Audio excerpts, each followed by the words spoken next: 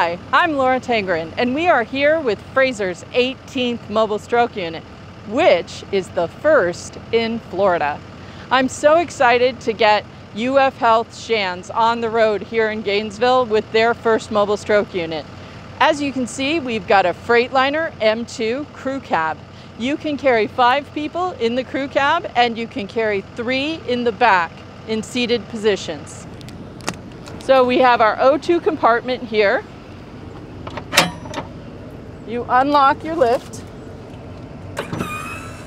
and you can bring it out, and it comes all the way down to the ground for you to put your O2 canister in. As all Frazer units, we have our super simple electrical compartment with our electrical print telling you everything that's on your unit, all of your warranty information and our service number, so you can make a quick call to help you get this rig back on the road again. This compartment is for a stair chair and has an adjustable shelf for other gear. Because you don't have an ALS or front inside-outside compartment on a mobile stroke unit, you do still have an inside-outside compartment.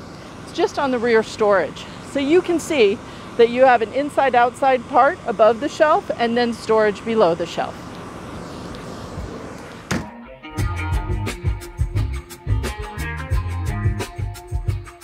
A Frazer mobile stroke unit is normally staffed with an EMT driver, a paramedic, a critical care nurse, and a CT tech. And you have neurology on telemedicine. In this unit, we have a MaxLife telemedicine system.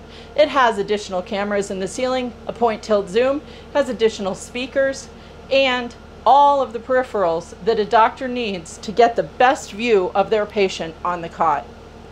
In the mobile stroke unit, when you're doing the scan, you don't have to worry about wearing lead if you are at the rear scan station. But if you're up here by the scanner itself, you can have a lead apron, and we do have a rack for that. The scanner itself, though, is lead lined. There's an interior center bore that has lead lining, and then you have a lead scatter curtain on the back and lead scatter curtains on the front. This makes this scanner very, very safe and makes it so you don't have to have lead lining in the walls of the actual unit. You have this extra area back here to mix medications, to do labs, and if you need an extra hand and a tiny bit of extra space, you get an extra table back here too. This allows you to have more space to complete the job for the patient. Additionally, we have a cabinet that houses the MaxLife equipment in the top, and then below you have a refrigerator, freezer warmer. Most mobile stroke units keep this as a fridge, and it has a double locking mechanism so that you can easily get into the medications. And this keeps it cold all the time. So on this mobile stroke unit, we have an additional drug box here. This is a double locking drug box as well, but it's not refrigerated. Some units have med vaults, others have compacts boxes. You can have anything that your service provides. Also, we have the Technomount. In this case, it's for a Zoll X series, but it can be for a life pack, as many of our Frazer units have the Technomount. And we have an arm that can go on the cot to move the life pack or Zoll from that station to the cot. Also, we have the fire comms in this unit. And the reason is you don't have a pass-through in a mobile stroke unit that you can speak through.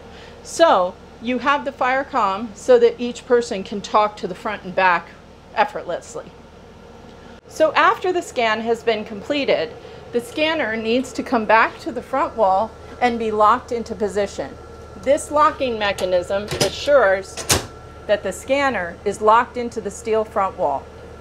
Additionally, we have netting.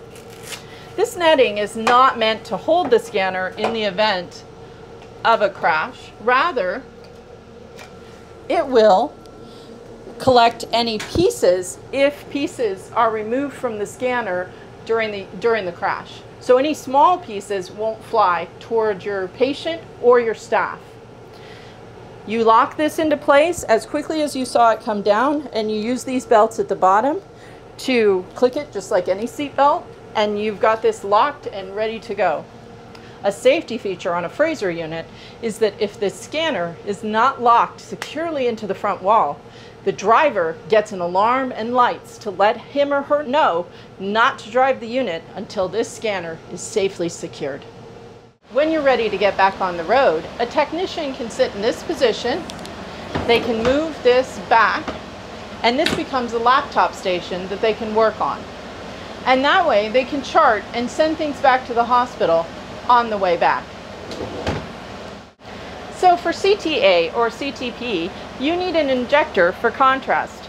We have a place to store the injector, and then you would take the injector out of this storage location and put it on this pole using the screen here to start the injector with the scan. Thank you for joining us on our tour of Frazer's 18th mobile stroke unit, the first in Florida.